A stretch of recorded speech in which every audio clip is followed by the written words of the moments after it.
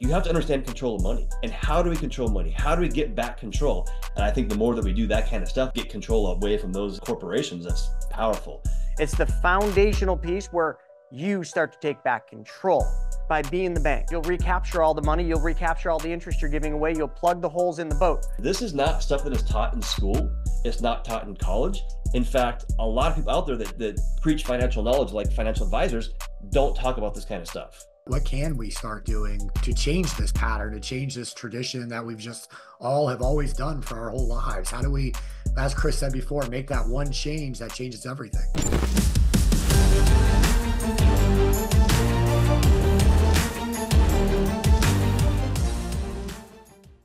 All right, what's going on, everybody? Another week, another wealth webinar, and a special wealth webinar because not only is it the day of love, Valentine's Day, but we've got something extra special with our guest, Brian, and pretty excited about this one. In the way that this whole webinar came together was unique all in of itself. But I just got done doing an interview. It was called the CEO 2024 Outlook. And what this is it's a report that they're putting together from 100 CEOs about what CEOs are looking at the economy doing in 2024. And obviously, most of you that are joining us here, and by the way, how many of you are here for the very first time? Put I in the chat. Just always trying to gauge the audience. You know, as we kind of climb over 100 here, I just want to know how many of you are brand new to Wealth Webinar. This is your first time. Awesome. Well, clearly it's not Cashy's first time because he is just a regular on this show. But every time we do this, we've got lots of new folks, which is awesome. But in this economic report, one of the things that I talked a lot about is the coming months, the coming years, what lies ahead. You know, I think the news does a really good job of looking in the rearview mirror and focusing on, you know, how robust the economy's been in the last year or 2 years and how good the stock market's been doing. And Jim Cramer's always just saying, oh, invest in this and buy that and buy that. And guess what they do? They always lose. But anyway, that's just Jim Cramer. So in this report, one of the things that I made sure to highlight was that we've got some major headwinds coming in the economy. First, we got an election. We got wars brewing. We've got all sorts of things going on with our shipping lanes, which pulls in geopolitics. But the biggest thing for all of you that we've got happening is a little bit of a problem with debt. Now, when I say debt, what do I mean? Well, I mean interest rates right now are pretty darn high. Actually, they're pretty normal, but they're pretty high given what we just came out of. And secondly, I think one of the big things that I see coming is debt when it comes to commercial debt, companies and industries that took on massive amounts of debt because interest rates were really low. I mean, come on, who wouldn't have wanted to borrow in the last interest rate cycle? I mean, you could have gotten a 5 or 10-year line of credit or loan at 2 or 3%. And big companies probably even got lower rates than that. But, you know, as they say, all good things must come to an end.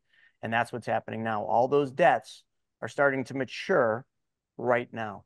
2024, 2025, and 2026, which means the CEO outlook moving forward is pretty darn dim because those debts, as they mature, that means a lot of these companies are going to go from paying 2 to 3% on these loans to now paying 6, 7, and 8%.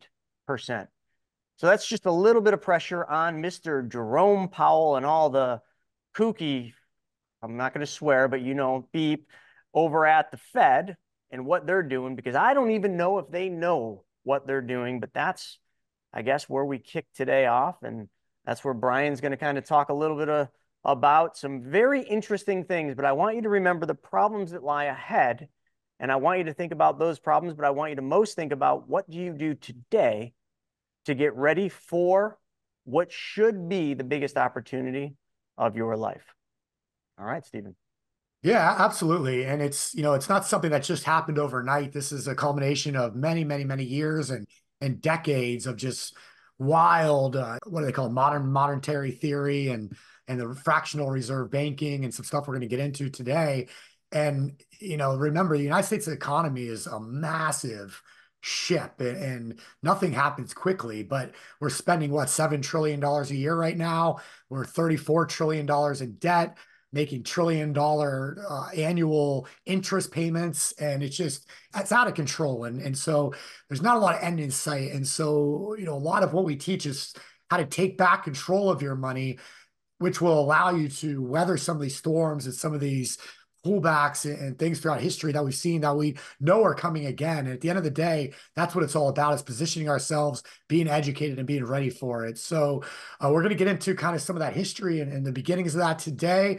And who's going to lead us is one of our newest BYOB money mentors on our team, a gentleman named Brian Fouts, who, interestingly enough, I actually have known of Brian, not known Brian, but known of Brian for many years. He actually purchased a company called the Evolution Group that I had been Evolution Group that I had been following for many years. A guy named Mike Dillard, and Brian took that over and started putting out all kinds of financial education and content. And I'd always get his emails and always thought it was really good and really cool. And then Devin connected us. Brian reached out, wanted to start his own infinite banking policies, knows a lot about infinite banking, but had never been on the insurance business side of the world. And so we connected, and just kind of, being Valentine's Day today, Brian, I don't know, I had some little hearts coming out of my eyes when I was talking with you, and I was like, this is awesome. So it was a great fit. And we said, so we figured it out. And Brian said, listen, man, I'd love to, come and join the Naugle team and the BYOB team, and, just really continue doing what I've been doing and just take it to the next level with you guys' support and systems and companies. And so it's been a lot of fun working with Brian this year so far. We got a lot of cool new things coming up later this year. So just wanted to introduce him to the community today and let him teach a little bit what he's good at. So Brian, really appreciate your time hopping on today, and this is going to be fun. Yeah, I appreciate the opportunity to be here and to share this information. So I'll kind of give a quick kind of background, because I don't have the same background as Chris or Steven. I was programmed, as I call it. I was taught to do that traditional thing in life. Came from the lower middle income family, was taught to go to school, try to get good grades. I tried. Didn't say I actually did. Got a degree in construction management and business, and went into that career and did that for 13 years. I hated it. I literally hated that life. I had all the things that we all are told we should have, right? I had the car with the car loan. I had the house with the brown picket fence, but it had a fence around it. Starting a family, had the 401k, had all that stuff. It was on the outside, it was great. Then along came 2008 and 9, and I lost half of everything. And it was really kind of interesting. I remember I looked back and said, hey, I'm worth negative $40,000 at that point in time. I'm like, I've worked 13 years. I'm worth a negative amount of money. And I said, this is not right. And if I keep working, I'm going to work till I'm 85 and I'm going to die. And nothing's going to ever change. So that kind of set me on a journey to go do something different. And I ended up leaving that career, going into real estate, started raising private investment funds, raised 7 figures for other things, acquired the elevation, we did all that kind of stuff. But the one thing that I want to touch on today is that I didn't have knowledge. I was ignorant of a lot of things when it came to money. And when I started surrounding myself with people, like Chris and like Steven, I started to realize there's something else going on behind the scenes, and I didn't know what was going on. I didn't really understand money and how money worked. And I realized that's what I dove into. And so what I want to touch on today is kind of the history of how we kind of got to where we're at today. Because when I started to uncover this kind of stuff, and I started talking about it, by the way, and teaching it, and I fell in love with it, but I realized that, my gosh, people do not have this knowledge. Now, obviously, Chris and Steven they know this kind of stuff, and people on this call are going to know this stuff. So I want to kind of start that dialogue and get some feedback on this. Now, this is a presentation, it's part of a presentation I did, gosh, a couple of years ago, and it's just a section of it I want to talk about, but it talks about what's kind of going on behind the scenes of how we got to where we're at today. Because for me, I like to know why. Like, I understand what's going on today, but I want to understand why. Like, why is this happening? And you can go back to, by the way, Rome, one of the first civilizations, I guess you could look at, same thing. The same thing. There's patterns there. This is the question I started asking myself, is what is going on behind the scenes when it comes to money, when it comes to the economy, when it comes to wealth creation? So let's take a brief look at that right now. So here's the first realization that I had, especially when I was around successful, wealthy people. And that is that our money is not fully in our control, especially if we don't have the knowledge of how to work or use money. It's not in our control. And by the way, there's 3 things that I believe that we all should control in life: Mindset is one of them. Second one is time. Third one is money. Money is the tool, though. It's a tool. The other two are kind of internal, but that's the other tool outside that I wish we all could understand how to control. So I realized that I'm not in control. The other thing I kind of started to realize is that wealth is transferring. It's always transferring, though. And so you hear these terms, the great wealth transfer, the great wealth transfer, all these kinds of things. But here's what I always thought. Oh, it's happening right now. It's happening this year, or it's happening in the next 3 years. But what I started to understand, and I think Chris alluded to this a little bit, it's been happening for over 100 years, probably longer than that. I don't, I mean, probably been happening for a lot longer than that. But wealth is always being transferred, but we're seeing it right now accelerating. It's happening faster and it's happening faster. And where's it coming from, though? Where's it being transferred from and to whom? Well, obviously the middle class, because that's the one that's shrinking right now. Poor is growing. And what else is growing? Well, if you know you have that knowledge, you can also be on the other side, the winning side. But the question I started asking myself is, though, okay, well, great, but who is stealing it? And obviously the answer probably does not surprise us on this call. But what I kind of had this kind of opinion on it, that it's being perpetrated through fraud and force, and it's not an accident. And it's been happening for a long time. This is not like a 5-year thing. It's not even a 10-year thing. It's a 100-year thing, right? And so let's talk about the kind of the two major things or specific causes of it. Now, there's a lot more causes of this kind of stuff, but Chris already alluded to what one of those is, but we'll talk about that. But there's two major players in this. But first, kind of what has led to this. Now, these slides are a bit dated, but I'll go through them kind of fast because I think we're all kind of aware of what's going on right now. We have rapid rising costs. Home prices are going out of control right now, and it doesn't make sense. That's the kind of interesting thing. Rising home prices doesn't make sense for a lot of people right now with what's going on. You've got rising costs, outpacing growth. That's happening right now. Look at education costs. That one's staggering. I remember when I went to college, what I paid then versus what I pay now, it makes no sense. Like I'm trying to understand how it's gone up by, I think it's like 10x, I think, from when I went to college. Kind of dated myself there maybe a little bit, but it's just nuts.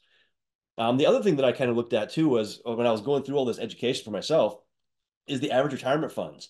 And it's kind of a scary thing. Let's say if you want $50,000, okay, well, that means you need to have 25 times that in your fund, which is the 1.25 million. Yet, what's the reality for most people out there right now? It's a very scary reality. Like this is the average retirement savings by age 65, $209,000. And by the way, this is a little bit older, but that's very scary right there. That means that people cannot retire, probably because they're following that traditional path like I was. Oh, my 401k is going to be there when I need it, right? Yeah, probably not. So that was one of the things that I kind of looked at. I was like, this is not good. This was me, by the way. This was me. In fact, I was age 30 and I think I had about $70,000. And I was exactly where this thing shows I was at. This one is really scary. It's probably gone up. I don't know if it's gone up or not. Maybe Chris or Steven, you might know this, but the number of homes dependent on the government is about 50%. So if you think of that in the population, 50% of people are relying upon the government to survive or to get by. What does that mean for them being able to actually retire or survive or even have a legacy, live the life they want? In fact, what that tells me right there is that when we talk about infinite banking, half the population right there can't even do it because they're relying upon the government. And so that really kind of kicked me in the pants when I started to realize these kinds of things. I said, if I just rely upon the traditional path, the government, employers, all that kind of stuff, Wall Street, corporate America, I am screwed. I have got to get control. So that's kind of one of the big realizations that I personally had. But yeah, this is kind of a scary chart right there, to be honest. Household debt on the rise. I remember that was my big thing. I was getting more into debt every year when I was in my early 30s or 30 years old. I was getting more into debt every year, and I realized I would never get ahead. So that's kind of some of the current situations. But what are some of the two major causes of the current financial situation? So there's two I want to cover right now. And like I never even knew about this stuff because this is not stuff that is taught in school. It's not taught in college. In fact, a lot of people out there that preach financial knowledge, like financial advisors, don't talk about this kind of stuff. And I know that we have some on the call right now that are financial advisors or have been. So the US dollar turned into fiat currency. Most people know that that happened, but it wasn't like a simple process. And when I heard this, when I was younger and I heard this, I'm like, what does that mean? I didn't really know what it meant. So I went and kind of found out, and I'll talk about what that means. What's the second one? Well, we talked about it. It's the practice of fractional reserve banking through the creation of the Federal Reserve or central bank. That is about control and power. That's in my opinion, but These two things have really contributed to where we're at today, in my opinion, from what I've looked at. Now, obviously, we're going high level here, but those are two things. There's a lot more than that, but those are two of the big ones that I look at. And obviously, I want to get some feedback from everybody and also Steven and Chris on this, because this is just my own research and what I've gone through. The question I always ask, though, is, well, why? Who perpetrated these two evil things? Well, the federal government, right? It's the federal government. And why would they do that? Anybody want to take a guess as to why the federal government would want to do these kinds of things? It's because it's power and control. It's all in the name of power and control, because that's really what the government's trying to do. They want control. They want power. Yep, there. Yeah, right there. That's what they want. And it's the same today as it was 100 years ago. Okay. So fiat money versus commodity money. This is kind of interesting when considering what we got going on right now with the dollar and digital currencies and all these talks about the dollar collapsing and maybe another dollar coming into place. I don't think it's going to happen anytime soon. I know Chris kind of thinks the same way. It could happen in our lifetime, maybe not, if it transfers out of the US to another federal currency, but we'll see. But the fiat currency versus commodity money. So the move to fiat currency in the US, this is how it kind of started. So this is a quick synopsis of how this happened. 1913, the creation of the Federal Reserve and the federal income tax. Kind of crazy. Before the 1913, we did not have those two things, and yet we were functioning as a country. Okay, so that's the first step that happened in moving to fiat currency. And by the way, you guys don't know what fiat currency is? Fiat currency just means it's backed by the government. It's not backed by anything tangible. Before that, it was the gold standard. You could trade a dollar for gold, physical gold. Now you can't. You can trade it for the federal government's promise, I guess. It's their promise that it's worth something. That's it. So that's the first step that happened. The second one was in 1933, it was a crime for citizens to use gold as currency. That did happen. It's kind of crazy that it happened, but they were moving off the gold currency. Then in 1944, you had the Bretton Woods Agreement. I won't get into what that means, but essentially that was moving us further away from money backed by gold. And then, of course, 1971, Nixon moves us the dollar off the gold standard. And that essentially moved the entire world, which was relying upon the US dollar, off of the gold standard. That's a huge deal. That's not even a US-based thing. That's a worldwide thing. That, to me, is phenomenal. It's just crazy that it happened. Yet it happened slowly to the point where I think that people probably didn't realize exactly what was happening at that time or the implications, because all this stuff takes a lot of time to get to where we're at today. So that's some pretty interesting things that happened right there in the last 100 years. But what this did, though, what's very important to understand is that when you moved off the fiat currency, it put the control of the money into the hands of the government. Right there. That is extremely powerful to understand. Fiat currency puts the control of money into the government's hands. Okay. Precious metal convertibility has been removed, and it was removed gradually, by the way. It was gradually and then eventually permanently. So now it's permanently off that. And now the dollar is backed, or actually the dollar and every other currency in the world is backed by the promise of the governments of the world. So how many of us believe the government is doing the best by us? Not many people, by the way, are going to raise their hand and say, oh, I love the government. They're doing the best by me. Maybe that 49% of households might say that, but the rest of us are not going to say that. Yet here's the deal. They're the ones promising our dollar is worth something, right? That's kind of scary. So what did that do, though? Well, the federal government was now free to expand its power and control, because all of the checks and balances against inflation, against money printing, were suddenly removed. So the government's power and control suddenly expanded. Okay. Now, to expand, though, the government needs money, but it doesn't have any money of its own. This is very kind of important to realize. So where does it get the money? Well, right there from you and I, taxes, right? That's one way that it gets money. But what did we mention earlier? Before 1913, the federal income tax didn't exist. It didn't exist. So tax rates were only 2 to 7% back then. Before that, 2022, 22 to 37%. That's a pretty big change. It's pretty staggering. But of course, taxes are not enough. Okay, so they're not. So what does the government keep doing? Well, they can't keep raising taxes. They can for a bit, like after the World Wars or during World Wars when taxes skyrocket to like 70%. They can do it temporarily, right? But right now, they're actually, some people think they're kind of low. Yeah, see, like right there, Chris said, yeah. And that is, oh yeah, that was the lowest time in our lifetime right there. Yeah, back then. So right now, can they keep raising them? Yeah, but people do get upset a little bit, and then they try to find the loopholes and all that kind of stuff. But that's not enough for the government. Even if they raise them, I'm guessing what, 50%, Chris, they probably wouldn't even be enough to come close to what the government is doing right now. They can't. So what do? Well, they do the same thing that governments in history have always done. Now, this to me, when I went back and looked at the Roman Empire, was fascinating, but I won't get into that on this call. But they do this. They create money out of thin air. They create it out of thin air, essentially, right? Now, this is where the Federal Reserve System comes into play, and the fractional reserve banking, to a degree, comes into play. So what does that really mean? So when the government needs more money, what are they doing right now? And now Chris can probably elaborate on this in a lot more detail, but let's just cover it kind of high level. Well, the Treasury Department issues bonds on the open market, okay? And who's the major buyer of bonds? Well, it's the Federal Reserve. Does that seem kind of like a little bit of a circle here going on here? It makes no sense, right? How can they keep doing this? Well, I believe they can't. But the Federal Reserve doesn't have a savings of money to purchase the bonds. So what do? Well, fortunately enough, they have a printer in their back office where they just go and print out money like crazy out of thin air. So think of it this way. They give an IOU. There's an IOU for the Federal Reserve of the United States, right? For that money. It's just an IOU. They give an IOU, say, I'm going to owe you money down the road, and they give a bunch of money. That makes no sense. Try to operate a household like that. You would collapse almost immediately, but they don't. So here's the deal. The federal government, the Treasury, knows that it will never have to pay off these IOUs. Okay? So they basically lets the government borrow. So the Federal Reserve lets the government borrow new money with no strings attached. That does not make any sense logically when you think about it, because you can't just keep doing that, right? Now, there is a result of this that we'll talk about, but here, what's the catch? So what is the catch of all of this? It's that the holders of the dollar bills, I don't have it in front of me right now, but you, me, Chris, Stephen, everyone on the call, the middle class, we pay that cost through the hidden tax of rising prices. And that, by the way, is the true cause of inflation. Inflation is not rising prices per se. Inflation is the inflating of the money supply, which devalues the dollar and causes costs to go up. They're doing it.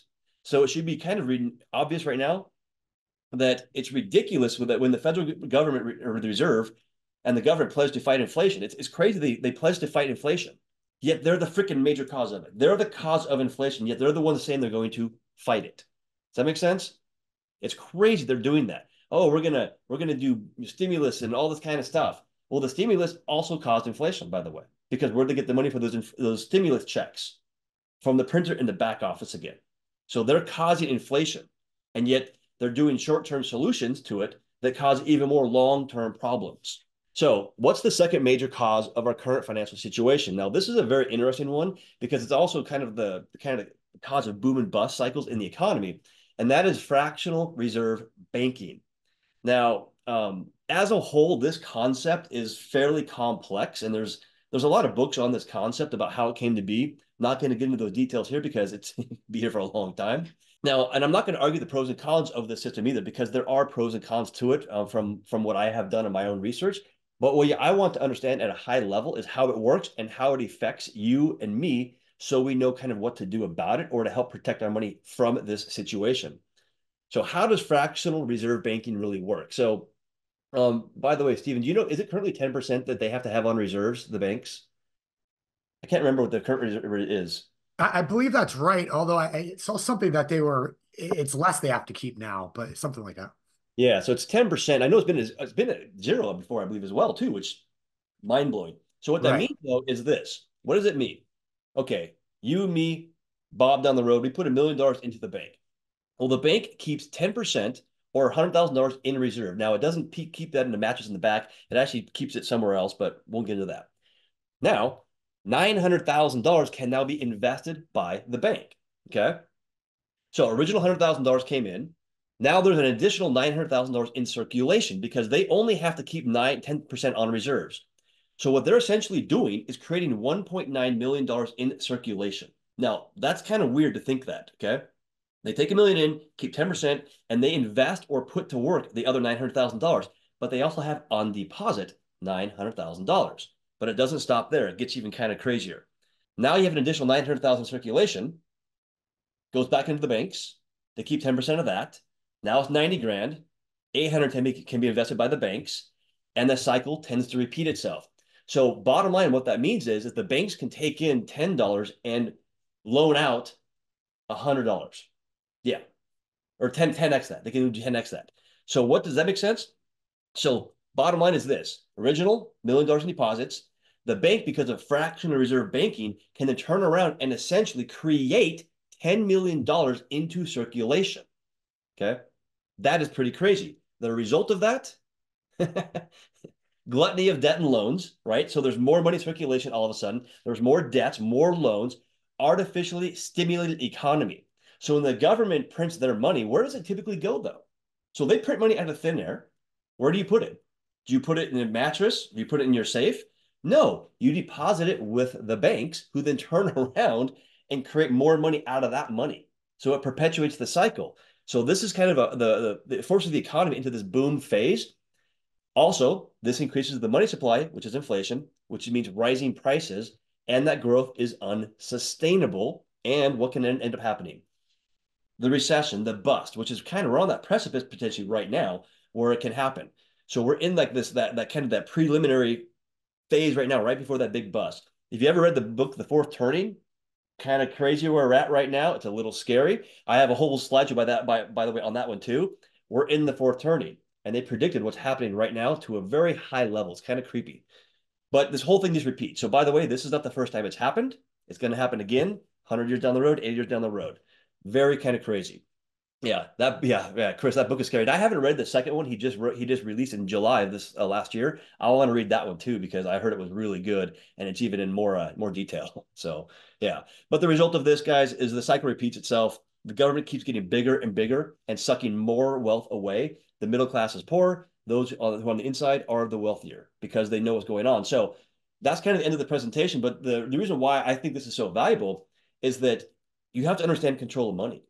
And how do we control money? How do we get back control? Now, there's another book that Nelson Nash, by the way, Nelson Nash is the one that popularized the infinite banking concept that he did a forward in. I can't remember the name of it. Chris might know it, but it talks about how this is all happening right now. And one of the best solutions to slow this down is to get control away from the government and away from the banking system back into our hands. And infinite banking is one of the number one ways to do that because you can take back control of your money. You stop the fractional reserve banking system from doing this, basically making money out of thin air. It's one of the reasons why I got into infinite banking was because of this research right here alone. So hopefully, guys, that makes sense. Pretty interesting stuff right there. I know it was very high level, but it just kind of it's a little scary to understand how long this has been going on, and we're kind of at that point right now where it's kind of getting to a head, I think. So if you guys got any questions on that, yeah, I'd love to. Hey, Brian, I want to hit on one thing with that. I just put it in the chat, but I think it's good to verbalize it is, in there you were talking about the middle class and how it just keeps getting smaller and smaller. If you study the middle class, you'll find very simply, the middle class's number one asset from a dollar standpoint is real estate. Yeah. So if you look back, if you're a wholesaler in real estate, it's no secret that, iBuyers, institutional buyers were buying up houses at prices that weren't really sustainable. And, first it was the Zillows, but then you start hearing about the BlackRock and the Blackstones. And when you think about all of those big institutions buying up houses and neighborhoods and better part of, the attempt is pretty much to buy the entire city, anything that's rentable is they want full control of that asset class that takes power away from them, which is the middle class. Now, when you look at the whole high arching thing, where do these institutions get their money? Well, go back to the first slide where Brian started explaining all that, and you'll start to see how the circle comes into play. Fed prints it, gives it to the government. Government makes sure that it makes it into the system. Who is the system? BlackRock, Blackstone, Vanguard. Hence why they own everything. It's because it's all controlled by the same mechanisms. So when you think about that, the middle class is being squeezed. And if we all think about housing, it's a necessity. We need a roof over our head. But they don't want us to own that house. They want us to rent that house from the institution. So be very cautious on how you view things. A lot of people look at it. And also, I truly believe it's one of the reasons why real estate keeps going up, even though we're in these crazy interest rate cycles. A lot of people say demand, demand, demand, but I think it's more than that. the pricing is being held so high by the institutions. And if the pricing dips, the institutions just start the buying spree again. They start buying, and they can afford to buy more than any individual can, because it's just a balance sheet item. And then the money that's paying for that balance sheet item is coming from all of you, because all of you own the mutual funds from Vanguard, Blackstone, BlackRock. Whether you know it or not, you, all of us, are contributing to the taking away of our control of our money, which, like I said, a lot of that resides in equity in homes. Yeah. So it's one giant circle, man. And it's a frightening thing, which, like you Yeah. mentioned, Brian, I think you said it probably 10 times in your presentation, take back control of your money. We've been saying it for, shoot, as long as we've been doing this. And it's single-handedly become our company's motto, and our company's mission is to teach people how to take back control of their money by teaching them how to be the bank. Yeah. A friend of mine, his name Michael, he's been buying land as an investment in fast-growing communities down kind of in the, well, it's not by Florida, but it's down in that area of the country. And someone just came in and bought 20 lots, one fell swoop, and it was not an individual. It was a large organization. He doesn't know who it was yet, but they went in and bought them all out. And he's like, and it just drove the prices up again. And this is like, this is ridiculous.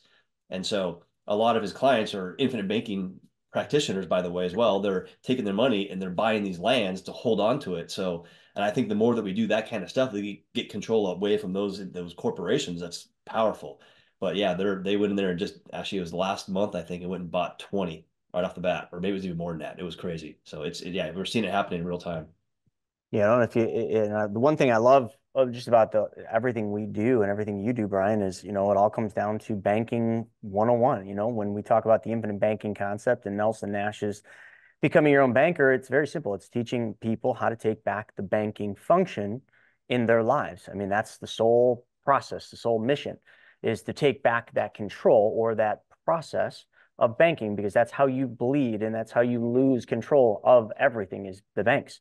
Yeah. Slowly and surely, they're taking control of all of our money, and we have zero say in what they do with the money. And then they go belly up, and it's game over. Now, that didn't happen in the last little round here, because the FDIC stepped in and bailed everybody out. And I got to believe a lot of that had to do because a bunch of their good old boys were part of some of those banks. Now, if that were to happen to the regional bank in your town, and you had more than 250,000 above and beyond the FDIC limits, I very much doubt your chance of getting money would be good. I don't think you'd get anything over the 250,000, but a lot of people have false pretenses, and that might have been, Brian, now that I think about it, that might have been part of the plan too. Let's trick them to think that no matter how much they have in the bank, it's safe. We're just going to bail them out. There's no way physically possible the FDIC could bail out even just the regionals. Forget about the big ones, but just the regionals. They couldn't do it. And a lot of these regional banks are on life support right now. You don't know it because of the programs the government came out where they could pledge their treasuries, their securities at full par value, at full market value. And that's all ending too soon unless they extend it. So there's so much going on behind the scenes that the average person doesn't know about. And I think a lot of folks on here start asking, well, all this stuff is scary and that, but what do I do? And I think that's the single starting place that we always start at, is what do you do? Stephen, Brian, you guys want to take a stab at that? I don't want to be the only one talking here. Well, Yeah, I yeah. mean, we might need you to do a little drawing there, Chris. But before we get there, did you see that the fallout from that Silicon Valley Bank failure and the FDIC bailing them out? The IRS sued the FDIC yesterday for Silicon Valley's bank's $1.4 billion tax debt. So that's something we don't really ever think about. They bailed them out and then said, listen, we took over and seized their assets, and we're not going to pay taxes on any of this. And the IRS is like, yo, you owe us $1.4 billion. You can't just decline. You can't just say, okay, well, we're not going to pay it and deny the tax claim. So they're suing them now to let a court try and decide. So that's something I never even thought about before, but it's an interesting development, right? The Well, tax. Yeah. go ahead, Brian. No, I was gonna say, so the tax implications, we didn't even think about that. I never even thought about that. That's, holy cow. Yeah, that's a big number. Mm-hmm. Another thing that's interesting is, a lot of times when you see what happens, you see it from afar, but what you don't realize is when the FDIC bailed those banks out, Silicon Valley, Republic, and there was a couple others that you didn't really hear about, Citizens and those, when they bailed all those banks out, that takes money from the FDIC's coffers. And if you've researched the FDIC or watched any of the videos I've done on it, the FDIC doesn't have nearly enough money to support the 250,000. Not even close. I mean, it's like literally a fraction of a penny for every dollar you have in there. So what they now are doing, and talk to any regional bank. We have this bank here, Alden State Bank. I've done hundreds of loans with them. I know the president. I know the lead guys over there. And I've said to them, I said, so what's going on in this whole thing? And they said, well, the regulators are really clamping down on us. We can't do the things we used to. And now our limits, like their reserve limits, are being pushed up. Their premiums, because they pay a premium for that insurance, are going up. Everything is being pushed up on these regionals, squeezing them. So now they've got to really change the way that they do business, which is going to put a lot of these regionals out of business, because the way that they did business was being a regional. Like, they had relationships. So they did a lot of relationship lending, which means sometimes kind of stepping outside of the little box to make sure that that relationship continues. Well, now with all these changes, that relationship box is being destroyed. And it's just like, here's the box they must fit in. And if they don't, the regulator comes down on them. So regional banks are not going to really be able to compete with the big institutional banks, the Bank of Americas. And I got to believe that that's by design too, because they're trying to squeeze the regionals out so that really you just have the big dogs, the JP Morgan Chases and all the Wells Fargos, the big ones, which are definitely, sucking from the from the Fed. And that's how they're all going to survive. So get rid of the regionals, take away any controls that gives to the middle class through relationship banking. And now all of a sudden you're really controlling the entire banking system, which they already do. But just saying that, it just all comes back to how long do you want to just sit back and do nothing and just say, it's going to be okay. I mean, you just do that until it's not okay anymore. And that's the scariest thing that I think people can do. And when you know what the options are and you know what you need to do and you know how simple it is, change one thing, add one step, like now all of a sudden it just comes down to your mindsets holding you back and you listening to people that don't live the life you want, because that's the biggest thing. Like, Stephen, this is the thing that pisses me off. So I'm going to rant for just 1 second is, we know our numbers really well. We do thousands and thousands of IBC policies, and we teach thousands of people, if not hundreds of thousands of people, how to take back control of their money. But we get people started a lot of times and they don't make it all the way to the end. And one of the number one reasons they don't make it to the end is because this thing here, your mindset. Yep. People get in your head. And this is where I get so mad, and why I do things like the Challenge for the Strangest Secret in the World by Earl Nightingale is because why in the world would you take advice from somebody that is not living the life you want to live? Why would you take advice from somebody that's working at a dead-end job, that's always bitching about money, that doesn't, ever like do any of the things that you want to be doing, but yet then they tell you that webinar you saw, that video you watched, about this banking system using whole life insurance, and like, oh, that stuff's garbage. Why would you do that? You're such an idiot. Like, that's the dumbest idea. You're going to lose your money. And you're like, oh yeah, maybe I shouldn't do this. And then they don't move forward. They just dodge us. They ghost their call. You just took advice from somebody that's never done a damn thing in their life that you admire, not a damn thing to get ahead financially in their life. And they're not where you want to be, but you're taking their advice. You're listening to them. Think of how stupid that sounds. Put yourself on the outside and just look into that situation and think of how stupid that person is that's taking advice from somebody that literally has no good advice to give outside of negativity. That's why when you said half of the U.S. is living off of the government. That's why 95% of all the people you will ever come in contact with are not financially secure. I didn't come up with that number. That's Social Security for you. That's why 1 out of 100 people will be wealthy. As I keep giving you the stats, like, it doesn't add up. It doesn't make sense in the richest land in the world, the United States of America, where there's opportunity freaking everywhere. And if you want to get wealthy and you want to get rich, I don't know, I'm 46. This right now is the single best time in history to do it, because nobody wants to do shit. So just do just a little bit more.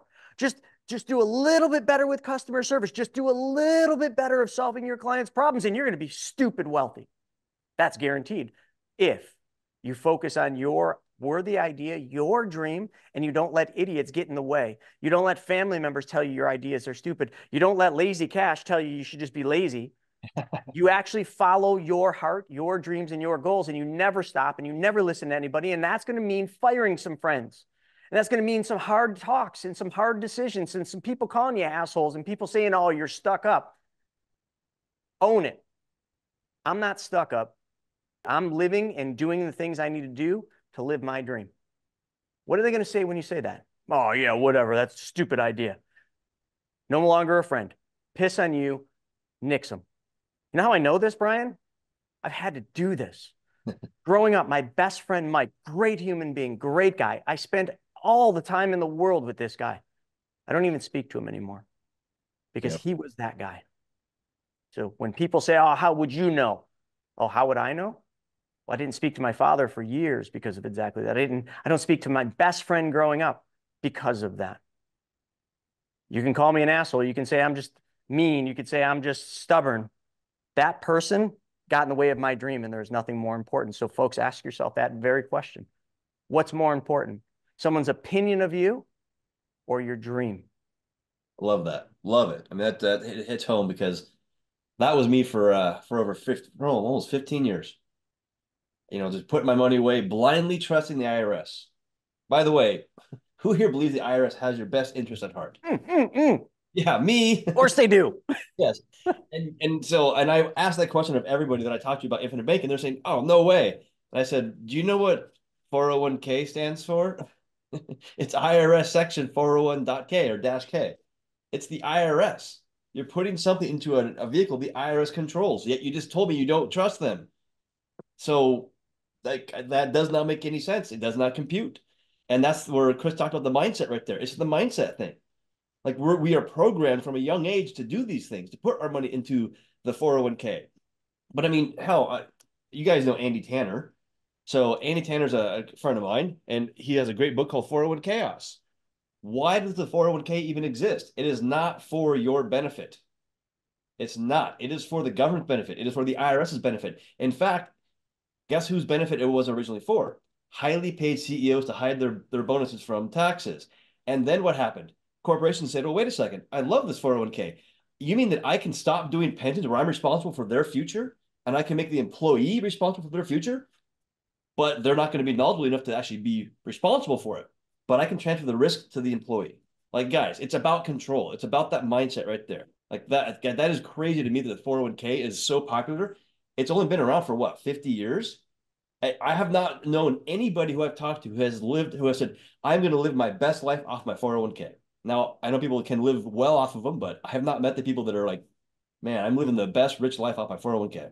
Because guess what? They're scared. They're scared of what's going to happen next year, 2 years down the road. They've seen it drop 50%. They've seen it drop these huge amounts, and they know it's going to happen again intuitively. So control is so powerful. I had a conversation last night with a client. They have 500K in a 401k, $500,000 in a 401k, and they are scared out of their mind right now. Why should you be scared out of your mind with $500,000 in a retirement vehicle? Because you know that it's not the safest place. That's why. You know that. Mindset right there. But they don't know what to do because their money is not in their control right now. They can take it out and pay 30%. Well, actually, where they're at, they're going to pay 38% if they take it out. 40% to get control of their money. They work their ass off for that money. That's BS right there.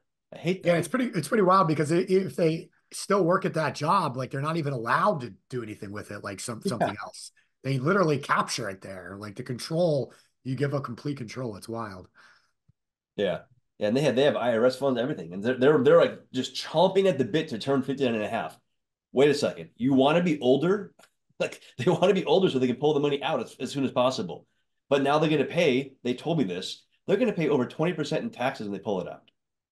Oh my gosh. And then they look at infinite banking and they said, holy shit, if I'd put my money into that thing in the very beginning, I'd have more than this and I could not pay taxes on it. Yeah, I wouldn't say they're sick to their stomach, but that was kind of the feeling they told me they felt. Yeah, and that's the perfect lead in. Like, what is the alternative? You know, what can we start doing to change this pattern, to change this tradition that we've just all have always done for our whole lives? How do we, as Chris said before, make that one change that changes everything?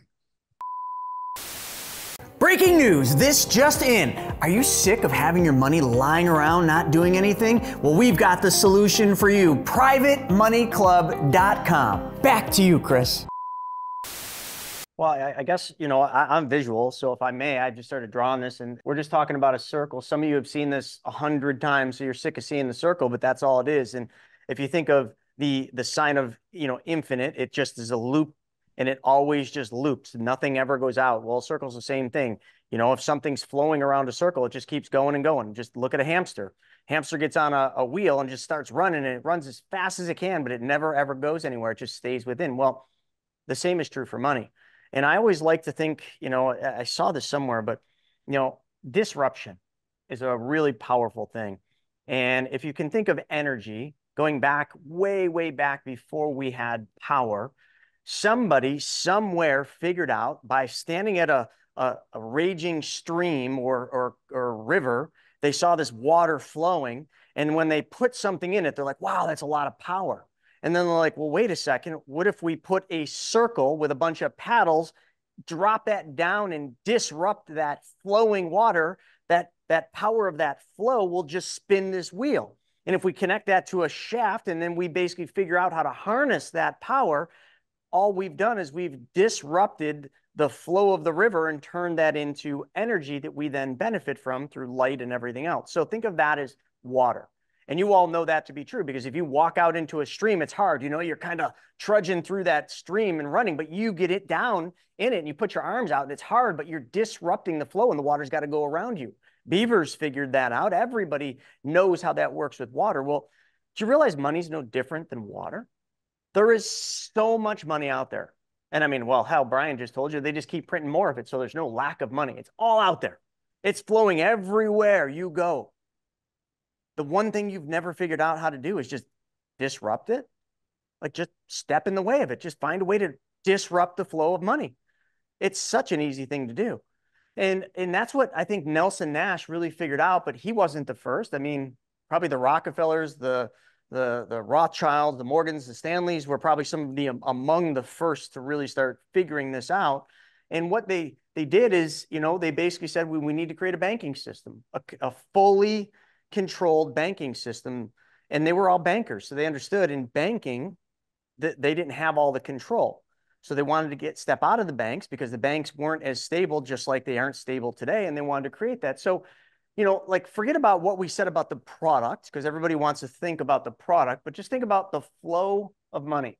If you have money and you just want that money to flow around a circle, all you need to do is just start connecting the dots. I mean, all the money that goes out of the source goes somewhere. Think of this as the paddle, right? This is like the flow of water. This is that paddle that you put in that raging river, and that river spins this wheel, creating energy.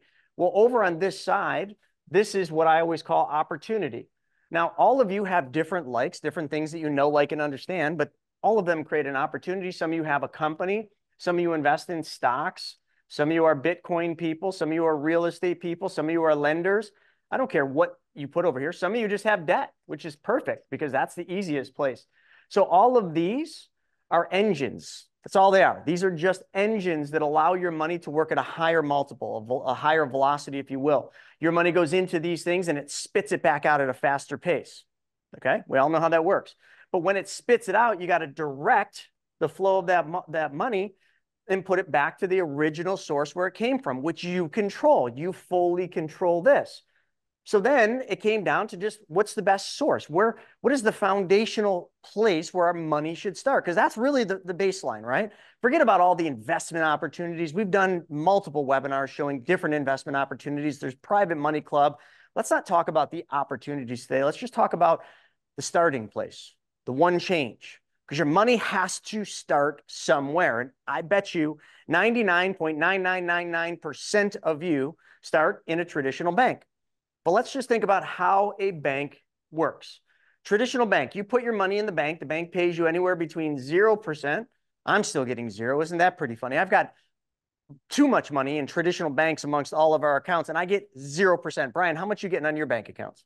Negative, probably. Well, yeah, after they charge you, they try to charge you that $5 statement fee. They try to charge you that $3 service fee. F you. We got a rant on that in WTF, sons of bitches. I just had to have Brandon call the bank, which I've had a relationship for the better part of 15 years, about them sneaking in a $5 service fee. I'm like, oh, hell no. I mean, listen, like, do I Wow. care about $5 a month?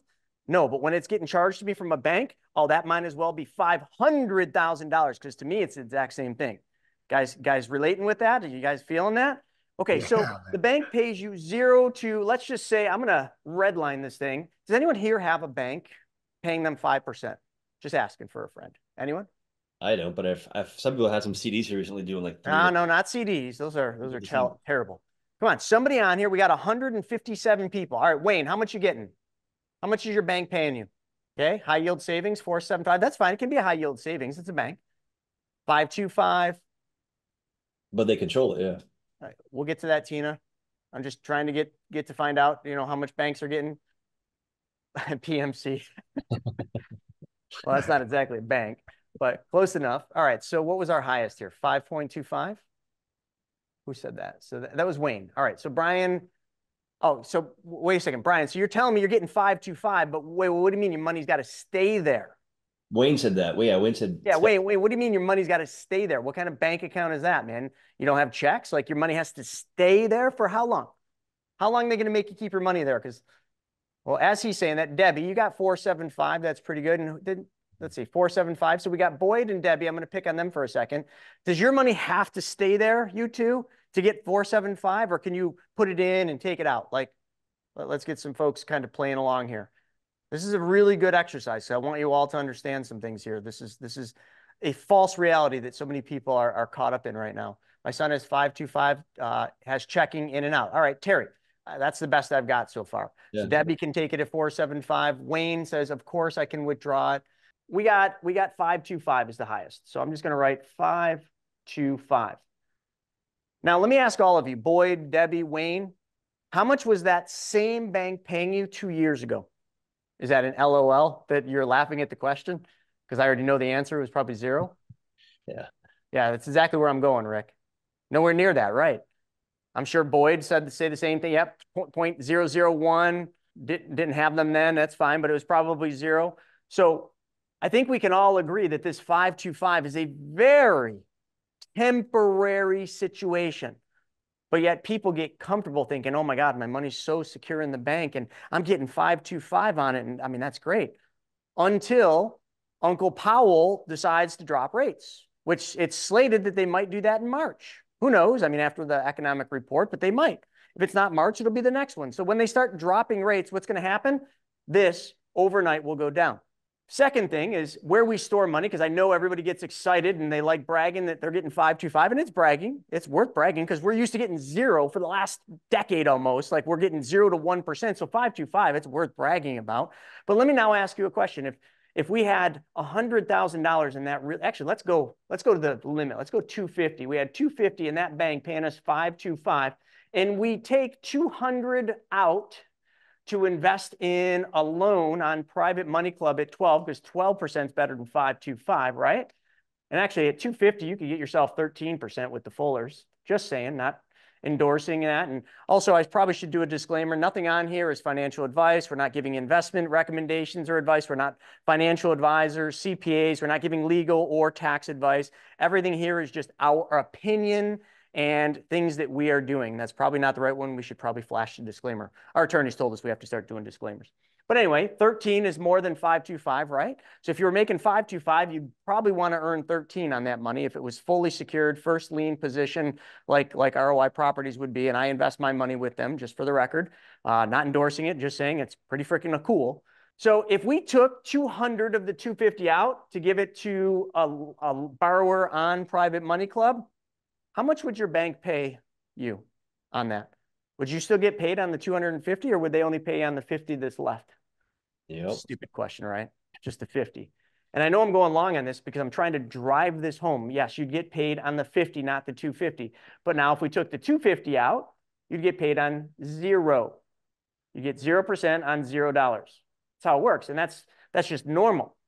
But what if your bank, your traditional bank, paid you, not 0, but paid you 5.25% like they are now? You'd love that. But what if they gave you a contract that said you would never earn less than 3.25% ever? No, even if rates go negative, you could never earn less than 3.25. Would you like that? That'd be pretty sweet, wouldn't it? It's not a very big difference. But what if they then said, well, but you know what? We're going to guarantee you 3.25, but we're also going to pay you a dividend every year. And that dividend over time has ranged right around 2%. Actually, 2 to 3% is probably higher. So we're going to give you a dividend every year, although we're just not going to guarantee that. But you know what? Your 5.25 at the bank isn't guaranteed. So this would be a pretty good bank if they did that, right? So you're going to get anywhere between 5.25 and 6.25 on your money, of which 3.25 is 100% guaranteed. But then this bank said, hey, if you do it properly, we'll allow your money to grow tax-free. Now, I know we got Jimmy on here, who's probably one of the best CPAs out there, although you can't hire him. He's got enough clients. If he's taking on new clients, he'll tell you in the chat.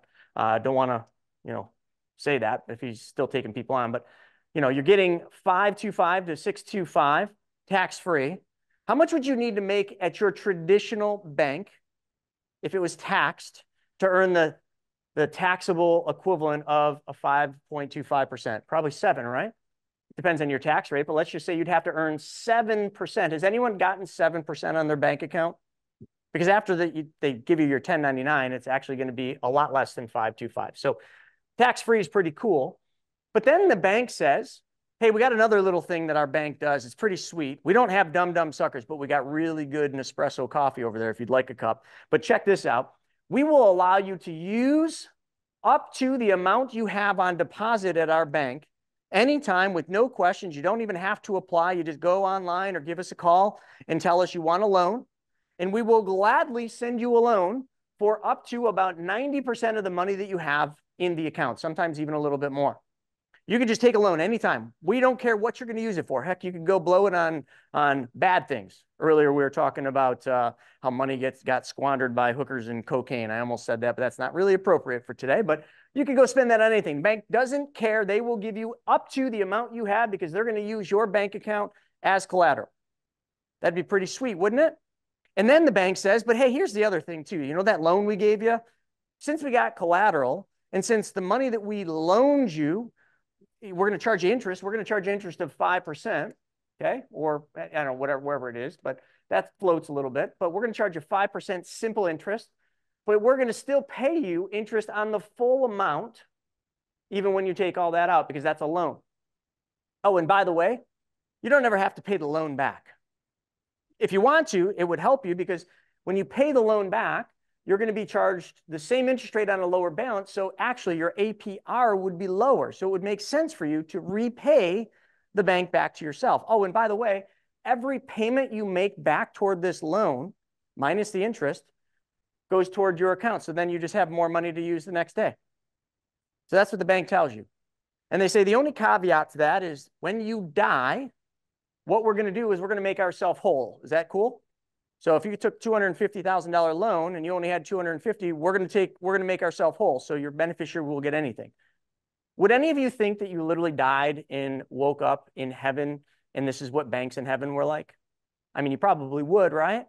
You'd be like, shoot, I can't tell my friends about this because the more people that hear about this, this bank's going to stop offering all this stuff. I mean, come on. You would literally think you have found the greatest thing ever. And you just kind of carry it around and you keep it all to yourself and you never tell anybody about it. Kind of like the people that know the cure for cancer. They just don't tell anybody because there's no money in that. I don't know that to be fact either. So how many of you want this bank account? Because I'll share. Any of you want this bank account? You guys want that? Yeah. I mean, how many of you want this bank account? Seriously. I'm being for real here. I'm not joking anymore. Cash is sleeping, man. I'm not joking. Mm-hmm. You guys want this bank account? This has been around for hundreds of years. Hundreds of years. It's always been around. It just isn't called a bank. So we got to remove traditional bank and we got to add the terminology that allows your money to do everything I just told you, literally to the T. And there's even more to it because if you did die, your beneficiaries would still get a lot. Even if you had 250 and you took 250, your beneficiaries would still get something. That bank that I just talked about isn't a bank, it's an insurance company. And it's a product called a whole life insurance policy. And yes, that is the only one that works for what I just said, because those IULs, sorry, they don't do that. They put the risk back on you. Those ULs, those VULs, none of that. That buy term invest the difference, Dave Ramsey shit, that doesn't work. Just look at the statistics. It is good old-fashioned whole life insurance, but we can design and engineer the whole life to work so that it's a little more advantageous for you immediately when you put money into it. So now, as soon as I say what it is, for any of you that didn't know, that I just now told you that it's a whole life, how many of you want it still? I bet you the number is half. I bet you any money, the number, if we really did a poll would be half. When I said it was a bank, everybody wanted it. When I told you what it was an insurance company and a whole life policy, half of you want it, which is still pretty good. It's about the numbers, folks. Literally, like I used actual numbers. Out of all the people that start with us, they learn about this amazing thing about being their own bank, about all the people that start, only 50% of them make it to the finish line. And I can't help but to ask, and I can't help but to be upset as to why. Is it because we called it a whole life because we're being honest with you? Because what if we didn't call it a whole life? What if we just eliminated that? And we just told you all the good stuff and we just didn't tell you what it was? Number one, we'd get in trouble. Number two, the insurance companies would probably say, we're not doing business with you anymore because you're not being truthful with people. But everybody would want some then. But once you tell somebody what it is, it drops in half. Or their friends come out of the woodwork to say, oh, that's the stupidest thing I've ever heard. That doesn't work like that. That can't do that. And people believe that shit. People actually believe that it doesn't work the way that it does. But yet last night we did a training for our 3-day Money School Essentials event that we've got coming up March 1st to the 3rd, which all of you should buy tickets today. We'll give you a discount, and I'll find something cool to give you by the end of this. But out of all those people yet last night that we had on, like almost 30 of them took advantage of that. But that's only 30 out of over 150. So I think a lot of them were like, nope, I don't want anything to do with that if it's whole life insurance. Brian, what do you have to say about that? It's a mindset thing. We've been taught, programmed, and led to believe something is not true. Look at who you're around. I mean, honestly, look at who you're around. Does anybody else around you have these things in place? If the answer is no, then guess what? Listen to somebody else. Guys, listen to somebody else. If you're surrounded by people that have 401ks, you're probably going to have a 401k. If you have people that, are thinking that whole life is bad, buy a term, invest the rest, guess what? That's what you're probably going to do too. But if you're aware of this and knowledgeable enough about this, go get your own knowledge. Make your own decisions. Don't let those things around you influence you. You control this right here. This mind right here is your most powerful thing. Yet the subconscious mind, which is where all your programming is stored, is controlling you. By the way, I love mindset. It's one of my big things that I focus on. And so you've got to change the way you think, but you've got to be aware of that. And so I just tell people when it comes to infinite banking, be open. Be open to gaining knowledge. You went to college for 4 years to get a degree.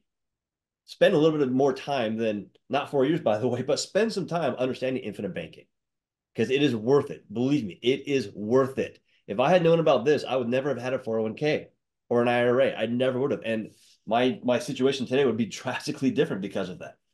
So, but I was taught, I was told, I was actually, in my opinion, forced into those things. In fact, I was told at one point, Chris, this is pretty crazy. Back when I had a 401k, I had an employer. They brought this guy in, the consultant, right, to go and tell you, okay, here's where your 401k is at, and here's all the selections you can do, and all that kind of BS. You've been through that before. You did it before. Mm-hmm. He goes, hey, how come you're only putting in like this much 7%? I said, oh, I'm doing stuff over here in real estate. And he said, what are you doing? I showed him. The guy told me not to put any more money into my 401k. Wow. I'm like, wait a second. This guy's telling me not to do my 401k. So, okay. So I started lowering the amount I put into my 401k. A week later, my boss called me into the office. Hey, Brian, you're not putting money into your 401k. Why not? I said, well, I'm doing stuff over here. I said, okay. Do you care about your job? Well, yeah, I care about my job. Because then I would consider putting your money into your 401k if you want this job. I was literally told that if I didn't put my money in there, I might not have my job. Are you kidding me? Like that carrot, or I guess the axe, was hung over my head. If I didn't put money in my 401k, I wouldn't have a job anymore. I quit that job 1 year later, by the way. So, smart, man. Yeah, crazy. as a financial advisor turned real estate investor entrepreneur when I was younger, and then kind of being in the world of kind of how gurus teach and financial education and kind of like the whole seminar world of the industry, it really it was kind of like a two-sided thing that I experienced. So on one side, it was very powerful because I was surrounding myself with people that had a lot of success, made a lot of money, were very good at what they did as far as entrepreneurship and investing. Made a lot of really great connections, grew my network, got involved in a lot of really cool opportunities and businesses.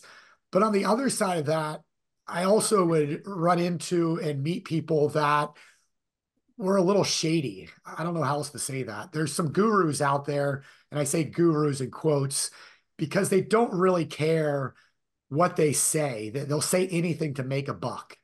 They'll do anything without caring about the client or the student or the person just to make a buck. And so I realized very quickly, like, I don't like that at all. Like, I've never been that person. It's just not who I am. And so it was kind of interesting being younger to kind of see that and experience it.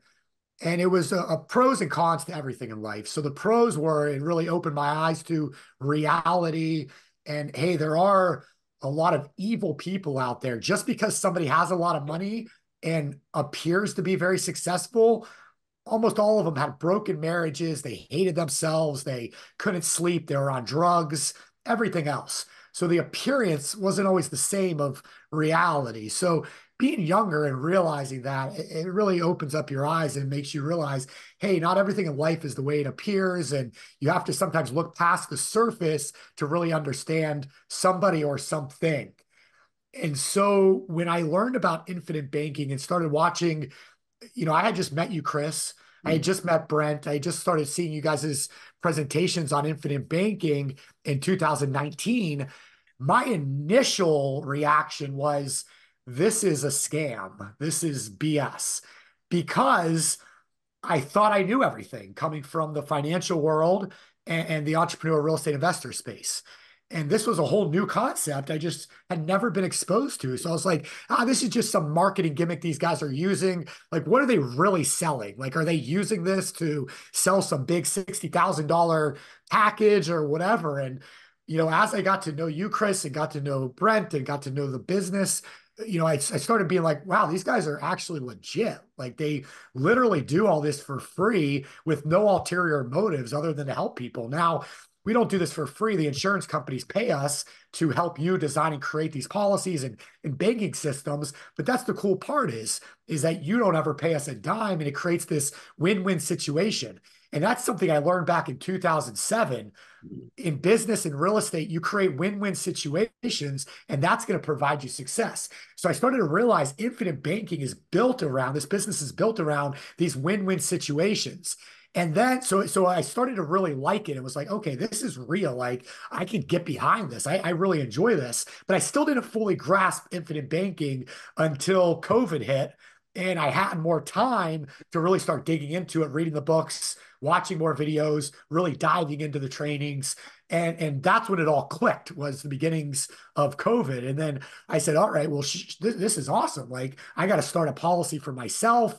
I started one for myself. I saw how it worked. I was like, Chris, I want to start helping you do this. Like, so I went out and got licensed, and this was all during COVID. Like, I had a temporary insurance license because the insurance testing centers in Florida were still closed. Like, this was still at the beginning of COVID. Like, they wouldn't even let you come in and test. So I had a temporary, and then once they opened it, I remember I had to go in, wear the full mask, couldn't be around other people. You had to be like one person per room. This was like early on. So I was all in once I finally learned about it. But I've said this before, at the very beginnings, though, I thought it was like just a gimmick. And so I couldn't have been more wrong. But, now that I've talked to thousands of clients, it's funny to hear other people's stories and first impressions. And, some people have a very similar path where they're very skeptical, whether that's because of other experiences in their past, whether they're just naturally skeptical, whatever. Some people, see it and they're like, that makes all the sense in the world. And within 24 hours, they're all in and they understand it. So everybody's different. Everybody learns differently. Everybody's in a different spot in life. but that's okay. I mean, Chris, Brian, how many times do we talk to somebody and it's just not the right time? And then we hear from them 1 year, 18 months, 2 years later, and they're like, hey, like I've been silently in the background watching you guys' stuff for the last couple of years. And I'm now in a position in my life where it makes sense in every way, financially, family wise, everything, where now I'm ready to get started. And other people are like, they see it, they book a call the next day, they're starting multiple policies in the first year. Everybody's different, and that's okay. That's what makes all of us unique. And the cool thing about infinite banking and these banking systems and being your own banker is every one of them is unique. Every single policy we do, every single banking system we design and strategize with you over, everyone is different. Everyone is unique. And that's what I love about it, is because people are unique. So if you're unique, why not have a system built around your money that you're controlling that's unique to you and what you want to accomplish in life? And so that's just a little background on my thoughts on infinite banking. I love it. So let me just explain, like, when I explained the one change, and that is where your money goes first. That is literally still foundational level. That's just literally all we got is a foundation. Like nothing is going to really change in your life by adding the policy instead of a bank account, except for you've got a little bit more interest. It compounds uninterrupted. You got a death benefit, which is, hey, I've delivered enough death benefits to know that's a huge thing for your family. Some tax advantages and some protection against judgments and liens and probate. So outside of that, it's just a better place than your bank account, right? But we can all agree that like that's not the silver bullet. Like that's not the one thing that's going to change your life. But what it is the foundational piece of where your money should start so that it starts working for you. But more importantly than that, it's the foundational piece where you start to take back control because you're out of the banking system. You're not playing the game with the Fed and the banks. You're playing your own game now. The insurance companies do not operate the same as banks in any way. They don't report to the same institutions. They don't follow the same regulations. Totally different and totally private. I guarantee you, no matter how much money you got at the bank, someone somewhere knows every penny you have in the banks. But I also can guarantee you that I know for a fact that no matter how much cash value you have in the policies, nobody knows how much money you have because it's private and it's not reported and it's not showing up in all the places bank accounts are. So you could be a 10 millionaire in policies and nobody would know how much money you have, no matter who they are. Probably the government if they really wanted, but they'd have to go a couple layers deep. That's cool all in itself. But you know what? Now let's talk about how you get wealthy. You don't get wealthy by adding a policy. You get wealthy on the next step. And I started explaining that, but now I'm going to seal the deal and I'm going to tell you exactly how you disrupt the flow of money. And that comes over here. Debts. We always talk about paying off debts, and we have what's called the debt blaster. It is something that we launched. Craig Yenny developed it. It is phenomenal. We can literally show you how to erase all your debt without working harder, longer, or taking on any risk. And all you had to do is change one thing and add what I'm about to show you. And your debt will literally be blasted away. But the best part is you'll recapture all the money. You'll recapture all the interest you're giving away. You'll plug the holes in the boat. But so that's a huge opportunity. All right, stocks. I wouldn't say right now is a big opportunity, or bonds, but some of you like it. Bitcoin, some of you are going to disagree and say, well, it's at 50 or some $1,000s. It's a great opportunity. Real estate, I think we all know more millionaires have been created with real estate and private lending. My God, I mean, can I just show you real quick? Like people sometimes, when they're on these webinars, they just don't believe me. So I just pulled it up. Here, I just went into privatemoneyclub.com. You don't need to pay to do this, okay? You can just go in and be a free member. Look at the first two deals. Okay, 100,000 minimum, 50,000 minimum, 15% interest on both of these. First lien position, music to my ears because I love Talladega Nights. And I love when Ricky Bobby's dad said, son, if you're not first, you're last. I like racing, man. I like winning. How many of you like to win? Put win in the chat. You like to win, right? You don't want to lose. There ain't no second place or third place, man. You want podium, and that is first place. That's what we should strive for. See, a bunch of you want to be winning. So first is important. I like short-term deals, 12 months, 12 months. Perfect. It doesn't put me into too long of an economic cycle. Too many things don't change in 12 months. I'm pretty secure with the next 12 months. So So I like the time frame. And I'm not just picking on these two. Hell, this one's pretty good too. And this one, 20%, Mr. Duck, great. But like, I want to focus on these, and I want to focus on these because I know these deals. I lend money to these people, okay? That first deal, you know who that is? That's the Fullers. For the first time, they've got a deal up on Private Money Club. And if any of you are looking for a great opportunity, what you need to do is you need to be calling or sending a message on Private Money Club about this. But people are always like, well, where do you get 15% secured and consistently? And I get a check every single month. Yes, you're damn right. Both of these, you get a check every single freaking month.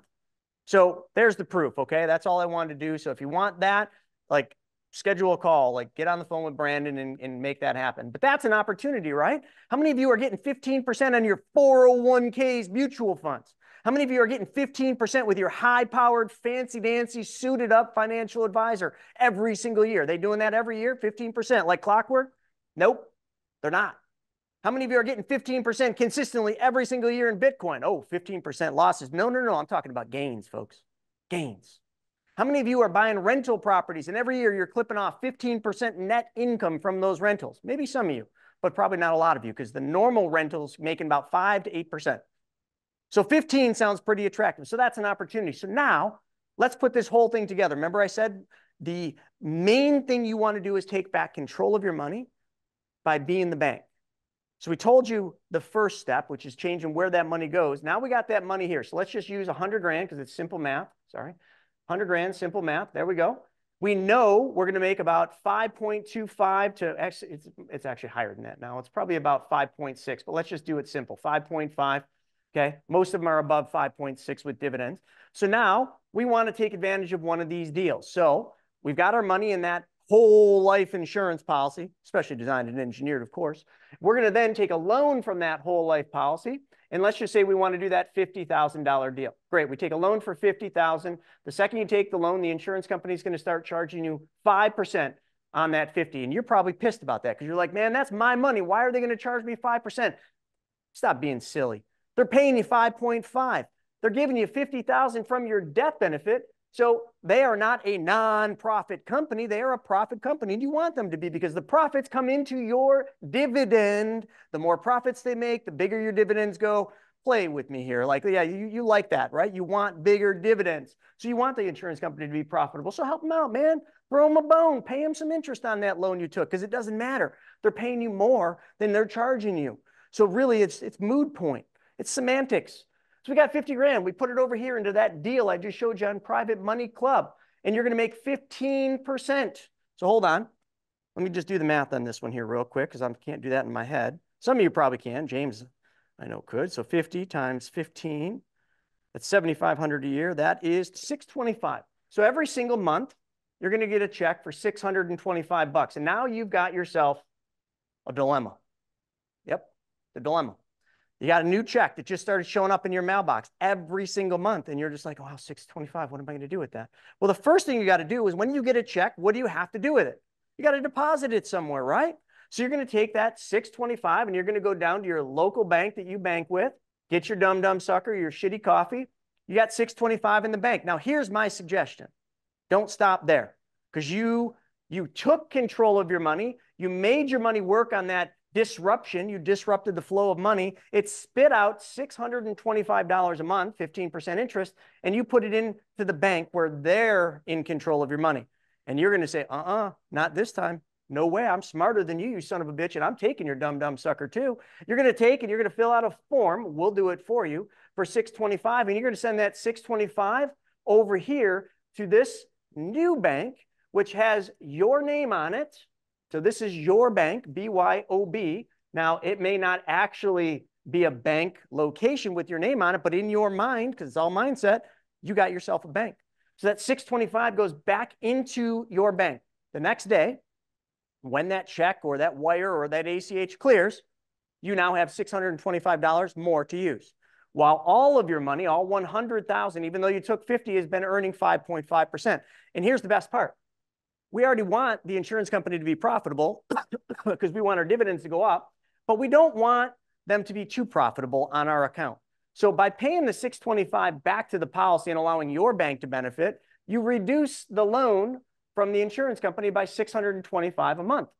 And what that means is at the end of the year, when they actually calculate the interest that you're going to pay the insurance company, which they already gave you the interest, so you're just giving back some of the money they already gave you, you're going to get back a little less because your APR, okay, whoops, APR is going to be less than 5 because you're not paying 5% on 50 anymore. You're paying 5% on 50 minus 625 a month.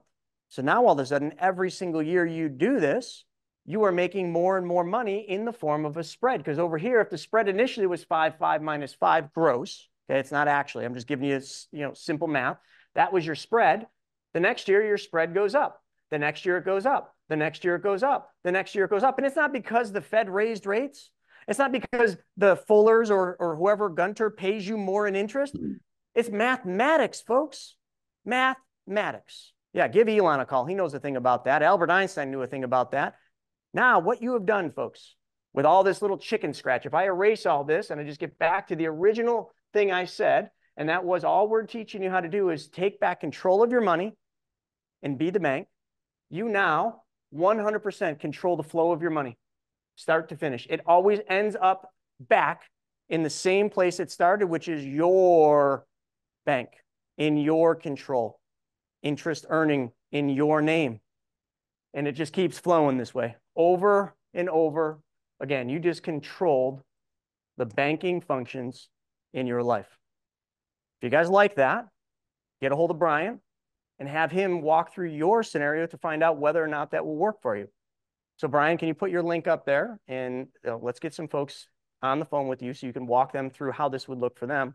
And secondarily, now that I literally just kind of explained how you can do this, and Brian explained the whole thing, and Stephen gave you his side of it, I think all of you at this point should pull out, I don't know, a pen. Actually, how about just a mouse? Grab your mouse. I think all of you should buy a ticket to the 3-day Money School Essentials event, March 1st through the 3rd. Yeah, I'm not asking. I'm actually telling you, yeah, you're going to buy a ticket. But here's the thing. If you can't be there the 1st through the 3rd, no problem. We're going to send you all the recordings edited down and broken up into sections. So you only get what you want. You don't have to watch all 3 days. And then the last thing that I'm going to do is any of you that buy a ticket today, we're going to give you $100 off. So it's going to be $197, not $297. And we're going to give you a guarantee. I know you can't guarantee things in life, but we can guarantee this. If for some reason you decide that you didn't get something out of the 3-day, if you got the recordings and you thought they just sucked, if I showed up and I had a booger hanging out of my nose and you're like, man, I couldn't watch it. Chris had this big green booger hanging out of his nose, and you just decide that was really bad, we will give you your money back. I will put it in writing for you. I will guarantee it right now. This is all being recorded. If you, for any reason, I don't give a shit what the reason is. If you don't like my cat, you don't like Brian, you say Brian should be wearing a beanie because his head is glaring the light and you're just getting blinded by the light. You're like, hey, he wanted a beanie. Okay, so if for any reason you want your money back, we will give you your money back. 100%, no questions asked. None. So what do you got to lose? Not only that, speaking of beanies, we'll give you a beanie. A brand new BYOB beanie. They fit really, really good. Straight out of the snowboard companies. I had this company that used to sponsor me make these because I love the way their beanies fit. So we'll give you a beanie for free. So that's what I'm telling you to do. And we'll take the rest and we'll deliver. I love it, man. I love it. And yeah, the 3 days is going to be a lot of fun. I mean, it just takes everything we talk about and just lays it into a real easy to follow step-by-step process from beginning to end during the 3 days, expose you to all kinds of new opportunities. Because at the end of the day, infinite banking, being your own banker is about controlling your money. Once you control your money, then we need to learn how do we start keeping that money in motion to make more money. And so being exposed to alternative investments, different ways to do that. And that's what the 3-day is all about. And I did want to mention, I put the registration link, the discount code, virtual discount, all one word, and that'll give you $100 off. We'll send you the beanie. And then on the infinite banking, though, those of you that do want to start your own banking system and start that conversation, we usually, have you connect with one of our BYOB money mentors. But the cool thing about today with Brian being on and teaching he's decided to offer, hey, he'll work with you guys directly. So take advantage of that while you can today. If you're new to this concept and want to start your own banking system, the one thing we ask is just please watch one of the 90-minute videos before you hop on that call with Brian, just so you guys are on the same page. Write down some good questions. Think about your plan, strategy, goals, what that looks like, so you and Brian can speak intelligently about that and have a great conversation. Absolutely. Absolutely. Yeah, I'd love to hop on and talk through it, you guys. Well, Brian, I thought that was awesome, man. I loved the presentation. I always love hearing about, the banking system and the corruptness and the bullshit and the nonsense and why Yeah. people need to take back control of their money. So thanks for coming on.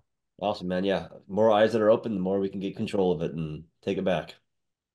And also, last shameless plug, I showed it earlier, but if any of you want to, inquire about any of those PMC deals, which are brand new on there, you can get a hold of Brandon at chrisnaugle.com or just go to PMC and go from there.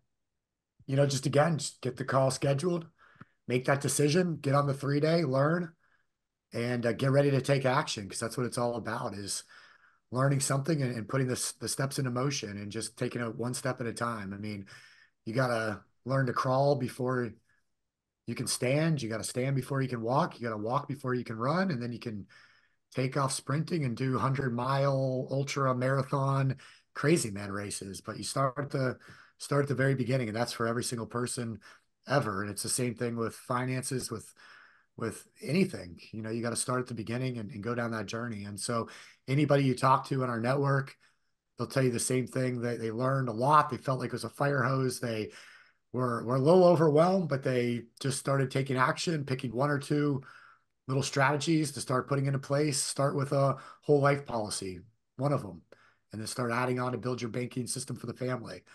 Start paying off the debt. Let us do the debt blaster for you. Then let's start learning how to, deploy that capital into passive stuff like private money lending, for example. How to start looking at alternative investing. And all of a sudden, you're going to look back a year from now, 2 years from now, 3 years from now, and say to yourself, thank God I was on that webinar on Valentine's Day in 2024, because it changed my life. As opposed to looking back and saying, why the hell didn't I buy all the real estate in the world in 2010? Which, how many of you wish you would have done that? So we don't want any more of those I wish I could have, would have. We want to say, thank God I did make a change and did take action on it. And at the end of the day, it's as simple as that. Find somebody like, and trust, which I hope you guys, that's why you're here today. You start to learn to know, like, and trust us if you're new. And those of you that have been coming on these webinars for years, thank you guys. You're the best. And you guys keep us motivated to go on and do this every single week. And if you've noticed, we haven't started doing less webinars. We've been adding webinars to our schedules. And so we'll continue to do that as long as we continue to get responses and demand for it. So appreciate everybody on here. Brian, thank you for your team. Like I said, you're a wonderful addition to the BYOB Money Mentor Squad, and looking forward to everything we do this year in 2024. And really, if you want to take full advantage of everything we do, come out and see us at a live event. We have the Experience Mastermind coming up in April in Orlando, Florida. You can email Shauna at chrisnaugle.com to learn more about that. But that's our mastermind we do twice a year, and it's all about the experience. That's why it's called the Experience. It's the most fun you'll ever have, and we'll spend several days with you, and you'll get a lot out of that. We have a Money Tank coming up at the end of April and some other events. So if you would like to, you like the virtual thing, but you really want to get out and hang in person live, that's really the cream of the crop there, the best of the best. Come out and see us at one of the events, and we'll have some fun with it. So appreciate everybody being here. Chris, I hope Vivi's feeling better. Sorry you didn't get to go snowboarding, but it was nice to have you on today. Yeah, Vivi's really sick, so we had to skip the snowboarding trip. But one thing I do want to say, a couple people were having trouble with the discount code. Any of you that buy your ticket today, even if you pay $297, Shauna will go in just like she did last night and adjust it and refund you the 100. So don't be scared if it doesn't work and you got to pay $297. Like, just pay the $297 and you'll get a refund from Shauna. She'll just go in and adjust it all. depending on the computer you're using, sometimes we've had some issues with those discount codes, but no worries. We know it's $197. And if you pay $297, you're going to get the $100 back. You have my word, you have Steven's word and Brian's word and Shauna's word and Lazy Cash's word. Right, Lazy Cash? That's right. So don't be scared of that. All right. With that being said, thanks everybody for joining us. We'll see you on the next one, which is tomorrow. Till then. See ya. All right, so I hope you guys enjoyed that episode. We're putting up tons of them, but I think if you like this one, you'll probably like that video as well. Not only that, I've got a book that I created, Mapping Out the Millionaire Mystery, where we actually show you what the wealthy do in the game they play with money. I want you to have that for free. And if you want to know about all my new videos coming up, click that alert button. Actually, smash that alert button, and you'll be notified every time we put a new video. So we'll see you on the next episode.